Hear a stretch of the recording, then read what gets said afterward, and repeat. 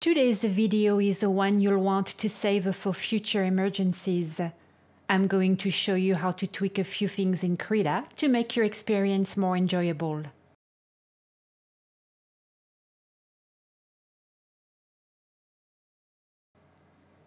Hello and welcome back to the channel.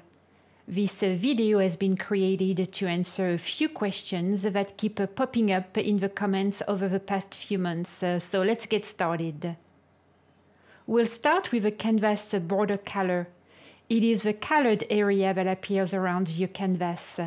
Right now, as you can see, mine is light gray. To change this color, go to Settings, select Configure Krita. On the left side of the panel, you will see a few options. Click on the Display button.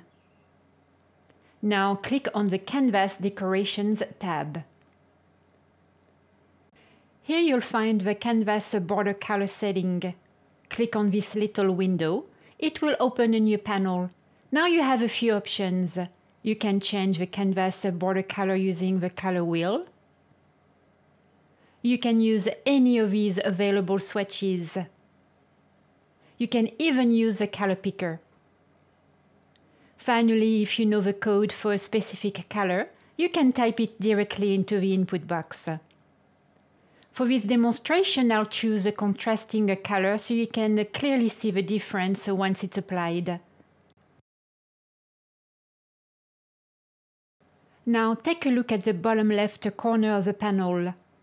You'll see a preview of the new color we've chose, right next to the original light gray. Click OK twice to apply the changes, and voila! Your canvas border color has been updated.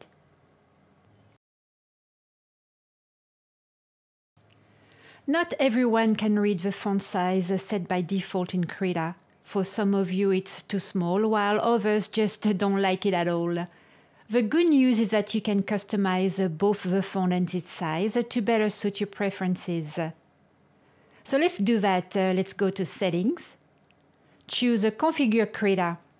This time click on the General option. Click on the tab window. Move down to the section called Use Custom Interface Font. First, check the box to activate the functionality. And using the drop-down menu, choose a new font and next select a size that will work best for you.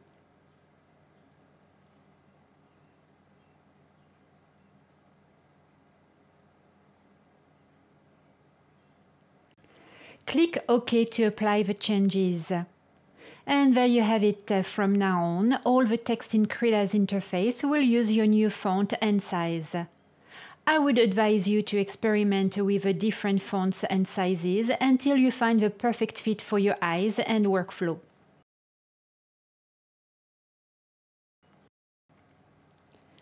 This is your toolbar. Most likely, yours is located somewhere else on the interface. I like mine to be on the top of the canvas. To change the size of these icons, just right-click anywhere on the toolbar, maybe right after the last button. A small menu will appear with different size options. From there, you can choose a new size. Just like before, feel free to try out different sizes, but keep in mind you'll need to right-click on the toolbar each time to get back to that size menu.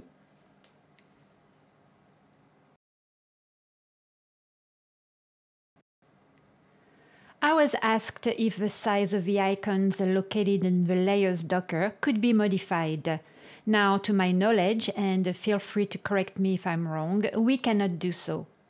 To everyone who asked me this, I've got a question for you. Does your whole Krita interface look small?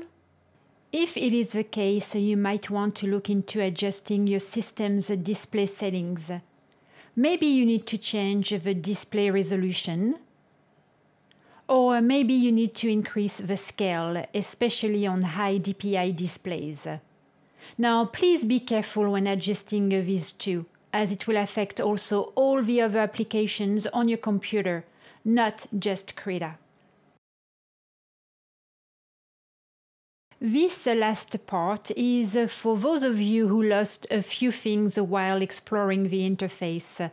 You told me you were just trying to tweak a few settings and suddenly buttons disappeared. Don't worry, you're not alone. We've all done it.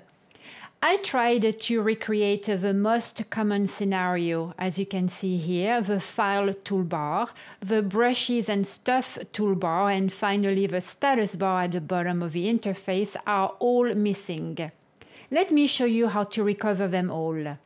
To bring back the File toolbar and the Brushes and Stuff toolbar, go to Settings. Choose Toolbars Shown. Check the first box to reactivate the File toolbar. Repeat the process and this time check the last box to reactivate the Brushes and Stuff toolbar. To bring back the status bar, go to View and check the box right next to Show Status Bar. And voila! Everything should be back where it belongs. As mentioned at the beginning of this tutorial, consider saving this video so you can easily come back to it whenever you need a quick reminder. We're done for today. Thank you for watching and happy creating.